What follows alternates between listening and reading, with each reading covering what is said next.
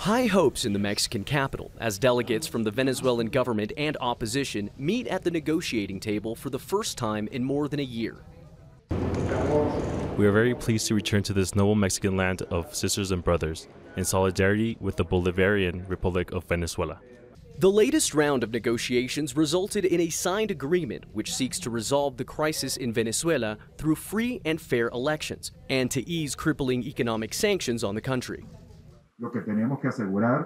What we need to guarantee is that in the next stage, which begins today, we are able to acquire the necessary political conditions to produce a democratic alternative for our country. In response, the United States also announced that part of the agreement will include limited-term licenses for Chevron to resume oil extraction operations in Venezuela, a move that's seen as strategically important for the West as tightening sanctions on Russia have caused uncertainty over international oil prices. This latest round of negotiations between the Venezuelan government and opposition here in Mexico are being seen as a significant step forward in finding a lasting solution to the ongoing crisis in Venezuela. Some 7 million people have fled Venezuela since the start of the crisis.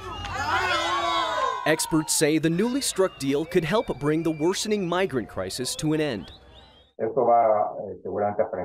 This will surely put the brakes on migration. Also, the freeing of assets that have been sequestered by the United States will allow for a return of migrants, or at the very least, slow their exit from Venezuela.